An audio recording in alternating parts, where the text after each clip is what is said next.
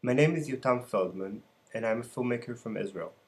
I've made The Lab, an investigative documentary about Israelis selling weapons and the Israeli profits from the conflict with the Palestinians. The main ethical challenge I had in this film involved the dealing with its main characters, people which profit personally from selling arms and are in this profession, and they agreed to uncover themselves, to expose themselves in this film and tell their story. On the other hand, the film offers a critical perspective about their occupation, and hence it was ethically challenging to uncover these people and on the same time criticize them.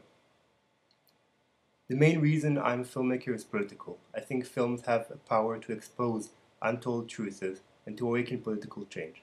This is why I make films.